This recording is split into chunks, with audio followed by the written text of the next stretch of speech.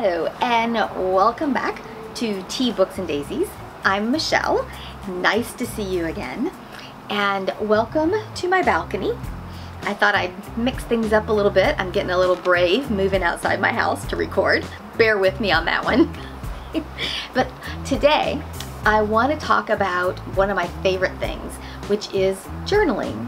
I have been journaling since I was probably around 8 years old, and back then I called it a diary, and I basically talked about my friends and what I did at school and how my little brother was annoying me and all the things that you would expect of an 8-year-old. And I continued journaling through high school and into my 20s, but it was really sporadic. I didn't really stick to it in any kind of real way until I discovered journal prompts. Journal prompts helped me to learn how to journal. They gave me something to write about other than just my day, and have really become a cornerstone of how I journal about my life, how I think things through, how I figure out what I want. Journaling and specifically writing prompts are how I do that. And the thing to remember about journal prompts is they're a bit like a good tea, like a really good aged pu'er tea, or a fine wine, if you will. Sometimes you have to sit with them and sort of just kind of let them sink in and just keep writing for them to help you figure out what you really think.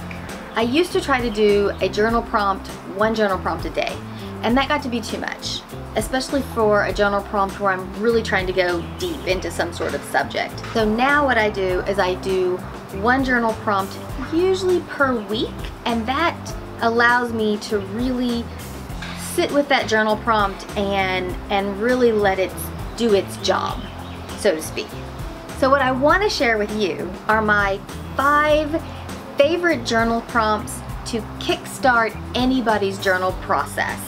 These are all really sort of easy journal prompts. It's not something that you're going to really ruminate on, but it will definitely help you to get a journal process started and see if it's going to work for you in whatever you're trying to work through. So my first journal prompt to get your journal practice started is, what's a memory that makes you smile?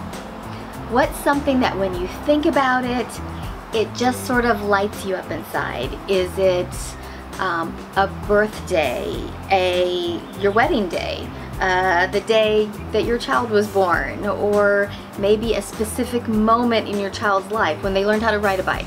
Something like that. What's a memory that makes you smile? Number 2, what's your favorite color? And how does that color make you feel? And where is that color? Is it a color that you wear? Is it a color that's in your house? Is it the color of your car? Why do you like that color? Does it harken back to a particular memory? So, what's your favorite color and why? This is probably my favorite journal prompt. Number 3, what are you tolerating? What little friction in your life are you tolerating that if you would just take the time to move it out of the way, your life would be better? Maybe it's a little thing, maybe it's a big thing, but what's one thing you're tolerating? So I added this one because in the age of pandemic, I think we all need to think about the future and the fact that there will be a future. We won't all be at home all the time, forever. So number 4, plan out something on your bucket list.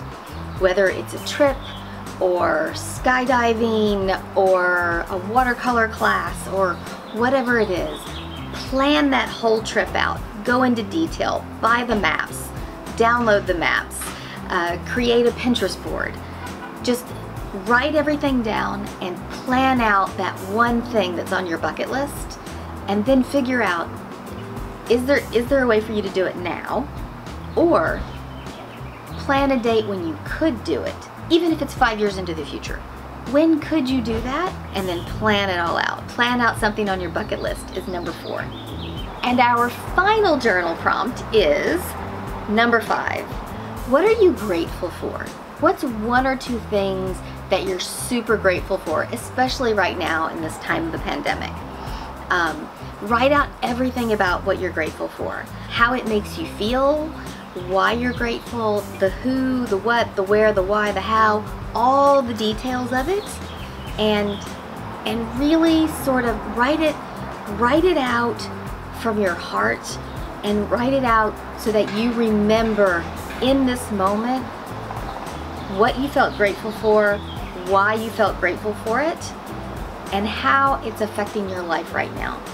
Two things I'm grateful for right now are the friends that call me and say, hey, how you doing? How you making it through? Do you need anything? Most of the time I just need to talk. And then the second thing I'm really grateful for is the walk that I go on every day at 4 o'clock in the afternoon. Whether I like it or not, I take myself for a walk. And it's helped me not just get out of my house and get some fresh air, but get some perspective, get some sunshine, get away from my computer, get out of my apartment. And I always feel better after my walk. So my walk is one of those things that I'm super grateful for, and I actually journaled on it just this past weekend. There you go, my 5 favorite journal prompts to kickstart a journal process, whether you're a beginner or trying to get back into it. And that is, what makes you smile? What's a favorite memory that makes you smile? What's your favorite color? What's something in your life that you're tolerating? Plan out something on your bucket list and name something that you're grateful for. I hope those help. Until next time, don't forget to subscribe, like, and hit the bell if you want to be notified every time I upload a video. And if you'd like to see some of the pictures I take on my walk, you can check out my Instagram story. Always remember that life is better with a good book, a good journal, and a cup of tea in your hand. See you next time. Bye.